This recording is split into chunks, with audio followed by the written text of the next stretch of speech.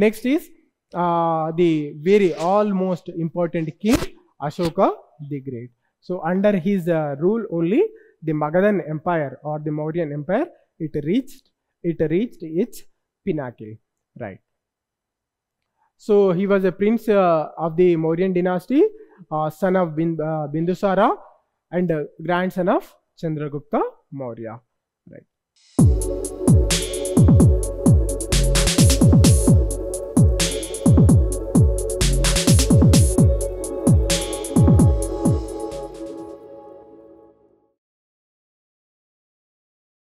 Good evening students, welcome back to Plutus IAS. Right, today is our 61st day and today we are going to study about the Magadhan Empire.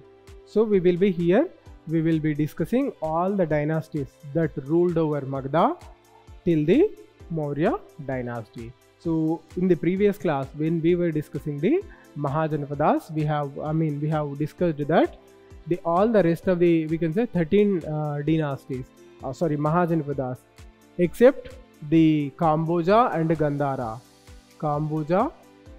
Gandhara, which were located at the northwestern part of the country. So apart from that, the remaining, you can say 13 have been subsumed by Magadha, right? So this process has started when the Mahajanapadas were flourishing itself. So one after the other, they fell prey to the Magadhan, and by the commencement of the Mauryan Empire, we will see most of the Mahajanapadas, for that matter, most of the Mahajanapadas, including other territories, they have been subsumed into the Magadhan kingdom, and only the southern portion of the country has left, and it remained aloof from the Mauryan Empire. So this has what happened after the, we can say, Mahajanapada period. So we are going to study all the dynasties which are involved in the process, and we are also going to study about some important kings and their, we can say, contributions, or we can say the significance of those rulers in the process, right? So Magadha, it is also we can call it also the kingdom of Magadha. It is a powerful, it has become all powerful by the we can say rule of the Mauryas. So here we can see the, in the beginning, if you see the Magadhan Empire, we can see its geographical, we can say, extension during the between the 6th and 4th century BC. So gradually, by the time of Mauryas, it has been grown leaps and bounds. We will also see that. So rise to prominence of the Magadha, if we see, it is one of the several powerful states during the second urbanization period. That is, the second urbanization period is during or just before, just after the Vedic period, right? So in the beginning, it was one of the 16 Mahajanapadas, right? So during the second urbanization period, that means during the, we can say, a period after the Vedic age. So first urbanization, we will also have to know the urbanization period. So first urbanization happened during the Indus Valley civilization time. Second urbanization that has happened during the Mahajanapada period, and third urbanization, we can say, third urbanization has occurred effectively during the Mughal period. And fourth urbanization, we can say we are trying for it.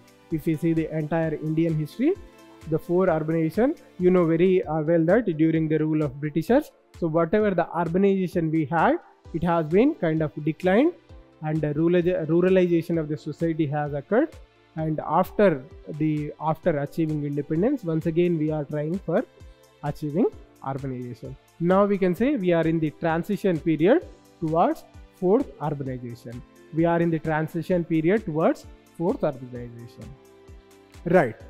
So the strategic location of Magadha alongside Ganges river. So these have helped, the emergence of Magadha as a powerful kingdom. Right. So over time, it emerged as a powerful kingdom because of the various factors.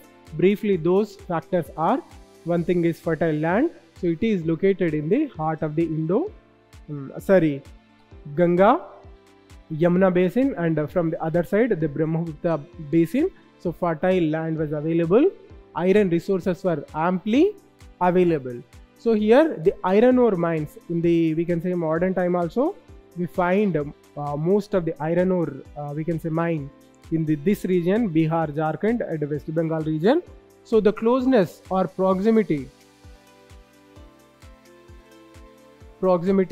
of the iron reserves, this also helped Magadha.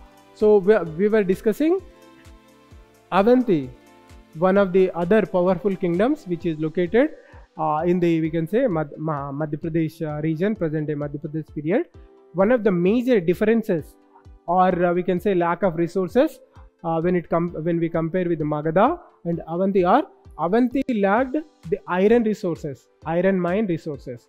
So because of this, it could not become powerful. Another thing is the forest also close to Magadhan kingdom, the forest. So from the forest, the Magadha could capture elephants. So elephants. So during that time, elephants played a very, very important role in the warfare. So we can compare elephants with the modern day tanks. So the elephants worked as the modern day tanks. So Magadha had the availability of these two crucial factors. One thing is iron resources. So because of that, they could exploit the iron ore and made military equipment with iron. Next thing, they had huge supply of elephants. This made the difference for Magadha when we compare with the another we can say Mahajanpadas, especially the big and powerful Mahajanpadas like Avanti. Right. Strong leadership also. So Magadha could see a galaxy of strong and ambitious leaders. So because of that also Magadha could become all more powerful. Right. So this is these are the few factors which are contributed to the growth and development of Magadha. So if you see the various dynasties that have ruled over Magadha are: first one to start with is Haryanka dynasty. Next one is Sisunaga dynasty. After that is the Nanda dynasty, and the fourth one is the Mauryan dynasty. So by the Mauryan dynasty, Mauryan period, the Magadha Empire has become all powerful. Right. So these rulers from the Haryanka dynasty itself, the rulers have started capturing one Mahajanpada after the other. Right. So the two important rulers who have started the expansion of Magadha are: one king is Bimbisara and the other king is Ajatasattu. So after that, Sisunaga also, a powerful king was there, Sisunaga himself. In the Nanda dynasty, one famous king is Mahapadmananda. He also contributed a lot for the expansion of the empire. So Haryanka dynasty, if you see their timeline, they ruled from 684 BC to 413 BC. Important rulers were Bimbisara and Ajatasattu. Briefly, Udayan also ruled over, but he is not that much prominent. Right. So if we see their contribution, they have expanded the territory, they have provided strong administration, and they have seen the rise of Iron Age technology, and the growth of trade and commerce has also taken place during their time. Right. So we have to briefly study about Bimbisara and his contribution in the expansion of Magadha. So key strategies he has adopted for expansion of Magadha are marriage alliances. So he has formed strategic marriage alliances with the neighboring kingdoms. He married Kosala princess Kosala Devi, securing the crucial alliance. Military campaigns. Right. So he was not in favor of military campaigns. So one kingdom, Anga, he has conquered through the military warfare. After that, diplomacy also. So he had a lot of diplomatic skills, played a crucial role in securing alliances with the in the place of prevailing conflict situations. So he also contributed in establishment of Rajagruha. So he established the city of Rajagriha, present day Rajgir, we can say, he as the capital of Magadha kingdom. Right. So this is about Bimbisara. Next is very prominent and important king, Ajatashatru. So his rule is approximately for around 30-35 years, 491 BC to 461 BC. So under his, we can say, the Magadha expanded by leaps and bounds. Military campaigns and conquests, if we see, so the conquest of Kosala, his most significant victory was defeat of powerful Kosala kingdom, ruled by his maternal grandfather only, Prasenjit. Right. So this victory gave Magadha dominance over vast region. Next, battle with Vijji or Vrijji. So he waged a long and complex war against the Vijji confederation, which was a republic known for its democratic, democratic rule. So while the exact outcome is debated, Magadha eventually gained control over the strategic city of Vaishali. Alright. So this is about the Haryanka dynasty and two important key rulers. Next dynasty is the Sisunaga dynasty. Right. So Sisunaga dynasty, if we see their rise to power, right. So the Sisunaga, it is believed that he is the founder of the Sisunaga dynasty itself. Right. He could have been a high-ranking official or a military leader under the Haryanka, who has usurped the Haryanka throne during the rule of Udayan. Okay, right. So Sisunaga, he ruled from 413 BC onwards. Other rulers, there is limited information about available about the other rulers. However, Sisunaga was the most powerful ruler. Right. So he also contributed to the territorial expansion of the Magadhan kingdom. So he conquered Avanti. He captured Avanti. So the Sisunaga kings, they have conquered the western kingdom of Avanti, which was also one of the major competitors for the Magadhan Empire. Right. So this is about the Sisunaga dynasty. Next important dynasty is the Nanda dynasty. Right. So it is the Nanda dynasty ruled over the period of 345 to 322 BC. So it was a powerful empire and ruled over a significant part of the northern India.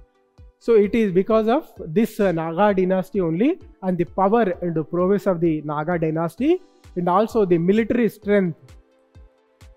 Some historians opine that Alexander the Great, so he was invading and doing incursions at the western border of the Indian subcontinent. So because of he has captured some small kingdoms at the western border of the country, northwestern border, and because hearing about the powerful ruler Sisunaga, the Nanda, Mahapadmananda, and knowing about his military might, some historians say that the Alexander the Great, he has withdrawn his ambitions of capturing, invading and capturing India. Right. So the smaller kingdoms, kings like Porus, kings like Porus, they have given, troubled Alexander to a great extent. So the small kingdoms only Alexander has to face lot of challenge. But when it comes to very big kingdoms like Magadha, so Alexander thought that he could not have succeeded against these big rulers. So because of this reason, he has withdrawn his ambition of invading India. So some historians put this kind of opinion. Right. So rise to power of the Nanda dynasty, if you see. Right. So they have likely overthrown the Sisunaga dynasty, and so some sources say that Mahapadmananda, he was from a non-royal or even a lower social class person who has successful in capturing the power. Right. So rulers and administration, if you see, Mahapadmananda is considered the most prominent ruler in the Nanda dynasty.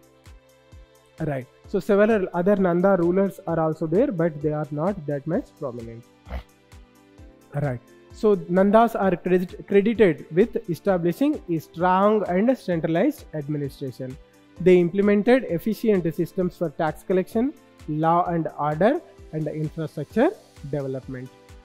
They have also contributed for expansion of the military might. So Nanda Empire, known for its vast territory encompassing a large part of the northern India. Alright. So they have also believed to have conquered several neighboring kingdoms. So they have possessed a powerful military with a large army equipped with advanced weaponry, and at that time, so because of this reason only, Alexander withdrew his ambition of invading India. Right. So the Nanda dynasty is also known for its economy and wealthy, we can say wealth and prosperity. Right. So this is about the Nanda dynasty. Right. The last dynasty is the Mauryan dynasty. So by this time, the Magadha Empire has grown by leaps and bounds. So the empire, the Magadha or Maurya Empire, is the first empire to unify a significant portion of the Indian subcontinent. So Chandragupta Maurya, he is the founder of the Maurya dynasty.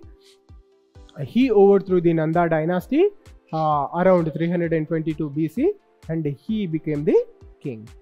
Right. So he also unified the regions that are left behind after the conquering of the Alexander's invasion. Right. So you know very well, it reached its climax or zenith during the rule of Ashoka the Great. Right. So Ashoka is known for his Kalinga War, and after that Kalinga War, due to the remorse and other things, he has converted into Buddhism. Right. So if we see during the Mauryan rule, the Magadha reached its zenith, and all these parts, they have come under the control of the Mauryan Empire. Right. So if we briefly see the chronology or series of kings who are there in the Magadha Empire. First ruler is the Chandragupta Maurya, 322 to 398. Next is Bindusara, 298 to 272. And Ashoka the Great, the most and prominent ruler. Not only during that time, he is considered as one of the best and foremost rulers in the entire history of India. We can say he is one of the greatest we have in our, we can say, entire history. Right. 268 to 232. Right. Next, after him, a series of weak rulers have come. So for the disbandment of the Magadha Empire, so it is also considered as one of the reasons. After Ashoka, we see a series of weak rulers. Dasaratha, he ruled from 232 to 224. Sampriti, 224 to 208. Brihadratha, 208 to 108 BC. Right. So Brihadratha was overthrown by Kanva. After that, we see Kanva dynasty, and one of the Kanva rulers, he was the, we can say, Senapati of the Magadha Empire. He overthrew the Mauryan Empire. Right. So we will briefly see about each and every ruler. First three rulers, for that matter, in the Mauryan dynasty. So Chandragupta Maurya. So his early life is shrouded in mystery. So with the help of Chanakya, also known as Kautilya, he has overthrown the Nanda dynasty, and he started the Maurya dynasty. Some say Chandragupta Maurya belongs to Maurya tribe. It is a not well-known tribe, so some say that he belongs from the Maurya tribe, which is not a Kshatriya tribe, right? So he overthrew the Nanda dynasty with the help of Chanakya and started ruling Magadha. Conquest and expansion, if we see, right? So following the victory over Nandas, he embarked on a series of conquests, expanding his empire westward across northern India. He defeated remnants of Alexander the Great's satraps and in the northwest, and consolidated the power in the northwestern part, and also he was successful in securing the northwestern borders, right? Right. So this is about the expansion of Magadhan Empire under Chandragupta Maurya. So he established, if you see the administration, he established a well organized and centralized administration with efficient systems for tax collection, law and order, and infrastructure development, right? So he also credited with establishing strong military and a network of spies for intelligence gathering. Historical texts like Arthashastra attributed to Chanakya, they offer insights into the administrative structure of the Chandragupta Maurya, right? So this is about Chandragupta Maurya. Next important ruler is Bindusara. He ruled from 320 to 273 BC, right? So also known as Amitraketas in the Greek sources, right? So he was the second emperor of the Mauryan Empire, right? So rise to power, if you see, he was the son of Chandragupta Maurya and likely received training in statecraft and military strategy during his youth, right? So after the death of Chandragupta Maurya, he came into power. Expansion, if you see, he was not a renowned conqueror, right? So he is credited with further consolidating what are the regions captured by Chandragupta Maurya. He is credited with consolidating those regions, right? So there are also some sources that he might have faced the challenges from the western territories, but details are that much not clear, right? So administration and governance, if you see, Bindusara is believed to have maintained a strong centralized administration established by Chandragupta, right? He also relied on a network of officials and advisors to manage the vast empire, right? So you should also focus on another thing, that so the bureaucracy also become very, very important, and it became very vast during the Mauryan Empire, during the Mauryan rule. So because they were following a centralized administration, so the dependence on the government servants or civil servants was huge during the Mauryan period. So they were doing all their work through the bureaucrats, B-U-R-E-A-U. So now we say that we have overburdened bureaucracy, or we can say excessive. The size of the bureaucracy is very excessive, but if you compare it with the Mauryan period, it is like very partly only. So the Mauryans were they maintained very huge bureaucracy for the administration purposes, right? Next is the very almost important king, Ashoka the Great. So under his rule only, the Magadhan Empire or the Mauryan Empire, it reached its pinnacle, right? So he was a prince of the Mauryan dynasty, son of Bindusara and grandson of Chandragupta Maurya, right? So Kalinga War and conversion, right? So you know about his Kalinga War. So Kalinga was remaining the only kingdom remaining aloof at that time with the Magadhan Empire, apart from the southernmost kingdoms. So Kalinga, he has annexed the Kalinga, and due to the destruction and the death happened in that Kalinga war, he kind of felt remorse and he has converted into Buddhism. So Kalinga war happened in the 261 BC. Right. So after that, he has adorned the path of Ahimsa and the path of Dhamma. Right. So expansion of empire, if you see, Ashokan reign marked with shift in focus from military expansion to spread of Dhamma. He established pillars and edicts and inscriptions in prominent Buddhist places to spread the concept of Dharma, the philosophy of Dhamma. He encouraged tolerance for all religions and focused on social welfare and infrastructure development. Right.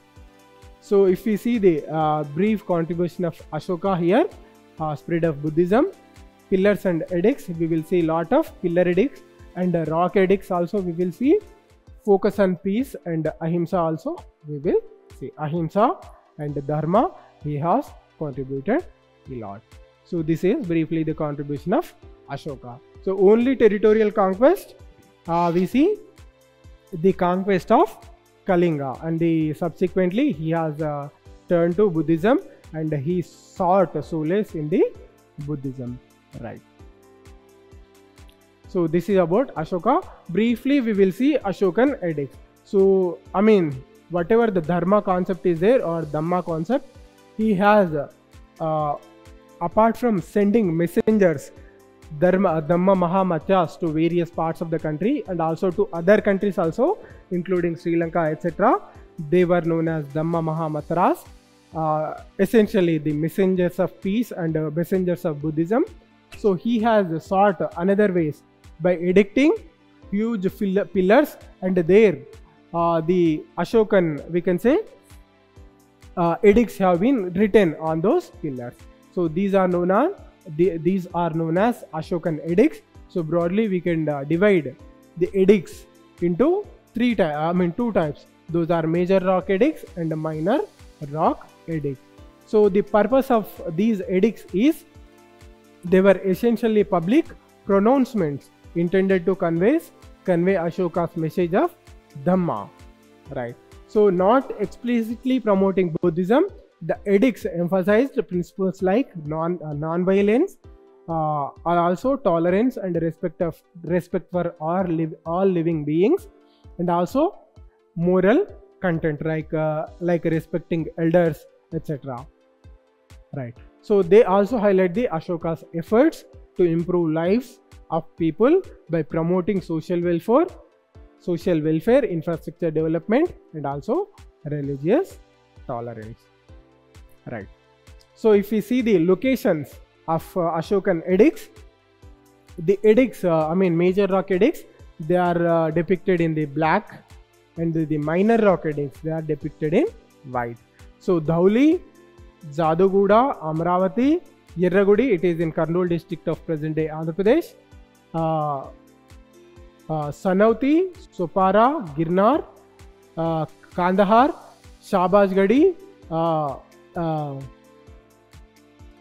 Mansera, Kalsi, Delhi, Topara, Meerut, Lumbini, Lauria Nandargand, Kausambi, Lauria, Araraj, and Rampurva. So here we will see the major rock edicts of Ashoka. Right. So if we see the minor rock edicts are also available at Yerragudi, Kausambi, and Meerut also. Below the part of Meerut, we will see some minor rock edicts of Ashoka. Right.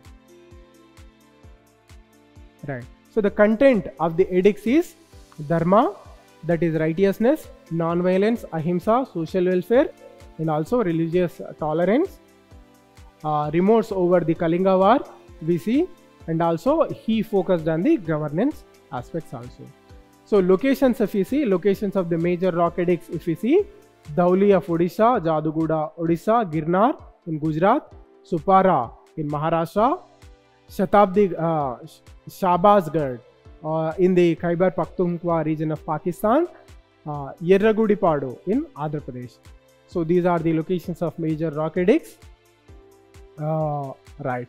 So if we see the minor locations of minor rock edicts, Maski in Karnataka, Brahmagiri in Karnataka, Gujjara in Madhya Pradesh, Nittur in Andhra Pradesh, and Dhauli in Odisha. Dhauli also has major rock edict also. Apart from that, we have also a minor rock edict. So if we see the geographical extent of these rock edicts also, they almost have they are covering the entire Indian subcontinent. So with this, you will also understand the technology. Also, one thing you have to remember that the pillar edicts, I mean these inscriptions have written on the specially crafted pillars. They are very huge and big pillars.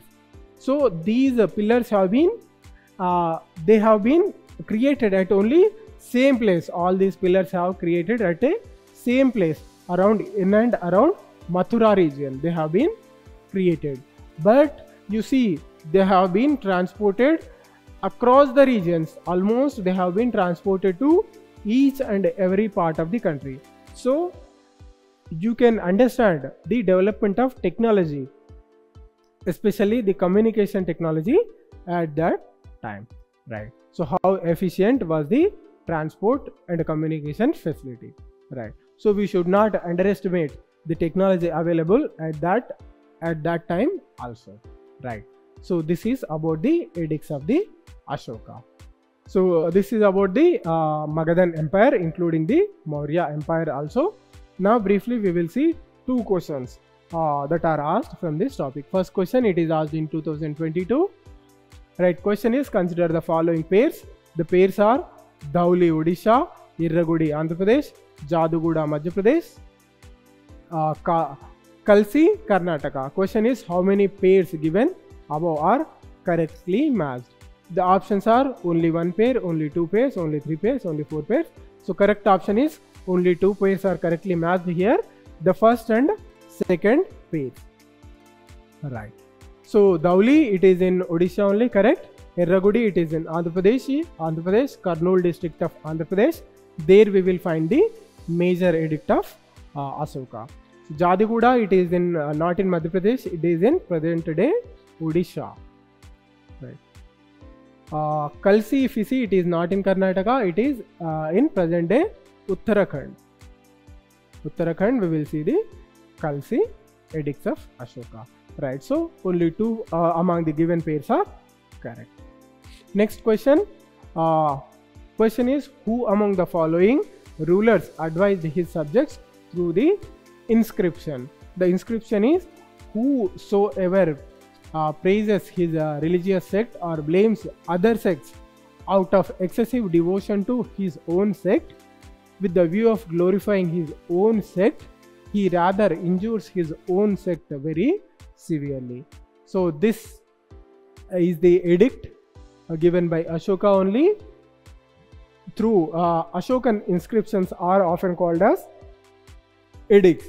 So it is given by Ashoka only. The correct option is option A, Ashoka. So you can expect these kind of questions from this topic, right? So this is it for today. Thank you for joining the class.